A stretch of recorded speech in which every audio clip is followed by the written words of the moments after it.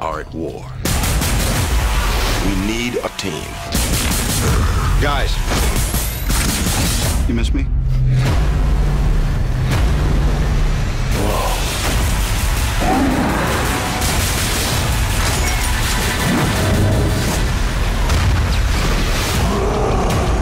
Sure about this?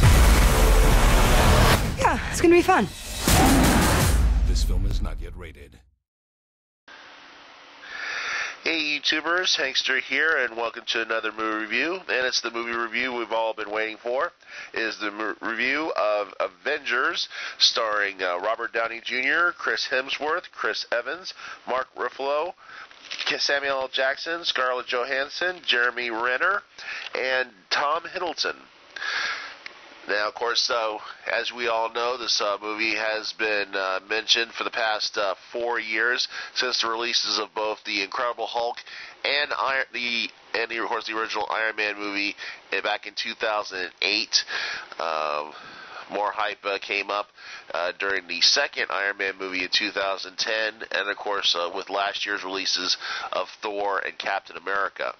And of course, I gotta say this has been definitely worth the 4-year wait. This is, I have to say, one of the best superhero movies pretty much of all time, mostly because you got this great unionization of all these movie superheroes all in one movie, and of course, along with special effects and everything, it did turn out quite well, and I do suggest you guys go catch it. And now to the plot, without giving out too many spoilers. Of course, Loki has returned to Earth in search of, I can't really pronounce the actual name of it. Let's just call it the Cosmic Cube from the Captain America movie, which of course was used by the Red Skull. Of course, the group S.H.I.E.L.D. had acquired it while searching for Captain America, and and of course they've been trying to harness its power for many reasons. Of course, there is a ominous reason to be revealed when you go see this movie. I'm not going to give that away, but there is sort of a dark reason why S.H.I.E.L.D. has a big interest on the Cosmic Cube. Now, of course, if most people might not be paying attention, this is based on the Ultimate Marvel Universe as opposed to the original Marvel Universe, especially because of Samuel L. Jackson's portrayal of Nick Fury. So this is, basically the version for the Ultimate Marvel Universe. Of course, also with the origins of the Hulk. In this, as of course, he is supposed to be the result of the S.H.I.E.L.D.'s or the government's attempt to try to replicate the Captain America super formula, the super strength formula that turned Steve Rogers into Captain America, which of course they've been trying to replicate since the death of the scientist when Captain America was first made. Now, of course, there is a lot of other interesting aspects. Of course, you might also notice that there are a few mentionings and brief appearances by other characters from the other movies. Of course, the most prominent, of course, is Pepper Potts, who, of course, is the same actress, of course, appeared in the first 2 Iron Man movies, and it's been reported, and of course, it was Robert Downey Jr.'s doing to have her in a more prominent role in this movie. Good for him. He pulled some strings and got her into it. Also, the older scientist from Thor, the Norwegian scientist who, of course, knew a lot of Viking lore, to help out Natalie Portman's character in the movie. Is also a prominent character in this movie, so you can check him out.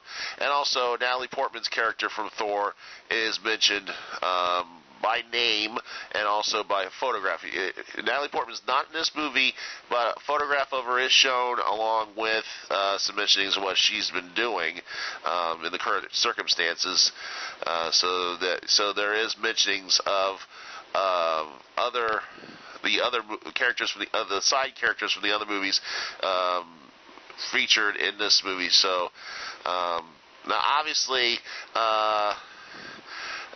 Captain America's the other actors and characters from Captain America are not shown, obviously, because he's from most of them are all in the World War II era, and they're either dead or old. And I don't think they wanted to go as far as having Captain America, having reunions with elderly versions of his old friends. So I didn't think they wanted to go that far. And of course, obviously, with the change up with the Hulk. They, I guess, obviously, with the new actor and all, they didn't want to try to have characters like Betty Ross or Thunderbolt Ross or anything like that to add into the mix either. They want to basically have the initial Avengers characters in this and all to be the center point of this movie, as opposed to just kind of breaking off. Of course, if you might also know, Tony Stark has a new Iron Man armor, and of course the Mark 7, which will debut in this movie. So you don't have to wait till Iron Man 3 for that to be debuted. We're going to see the new Iron Man armor in this. It looks pretty good, as opposed to, and of course, if you notice, it's back to the round symbol on his chest, as opposed to the triangular one that he had at the end of Iron Man 2. Now, of course, obviously, it shows how the Avengers get together. Of course, they start off not really getting along with each other, a lot of misunderstandings, and, of course, it takes something really big to get these guys as a formal fighting force to take on both Loki and his alien armada that is coming through with the help of the Cosmic Cube. I gotta say, as I said, this is a really great movie. I think the topper is, of course, the comic reliefs given to mostly through Tony Stark, Robert Downey Jr.'s character, and of course Mark Ruffalo's character of not Bruce Banner, but of course the Hulk.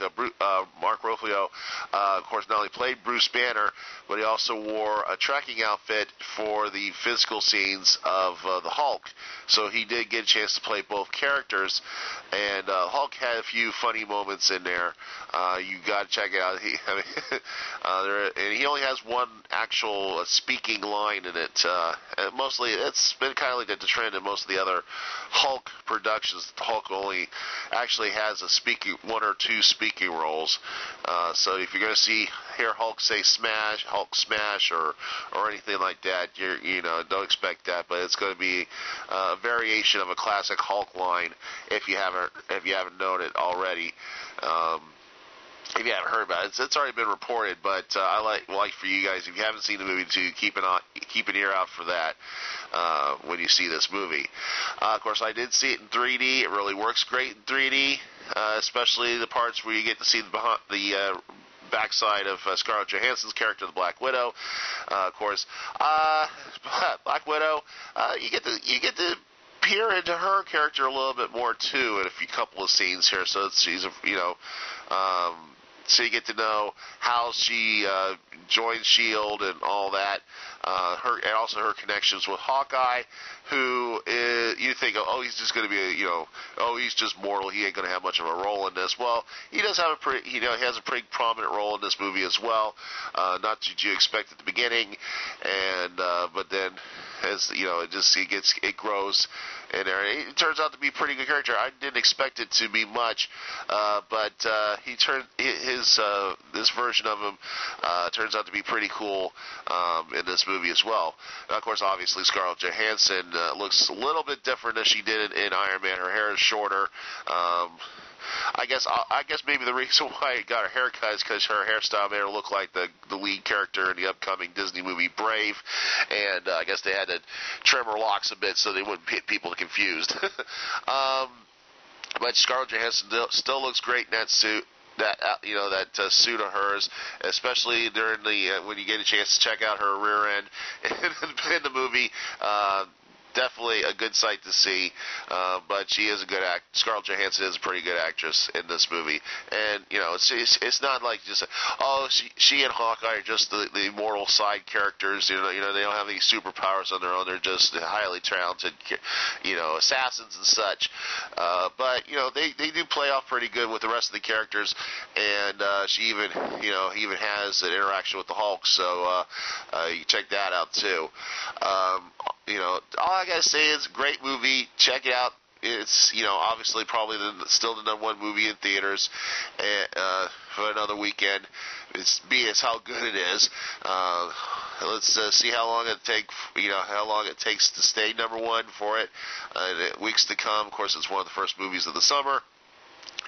And just stay tuned here for my upcoming review of this past weekend's release of Dark Shadows, starring Johnny Depp.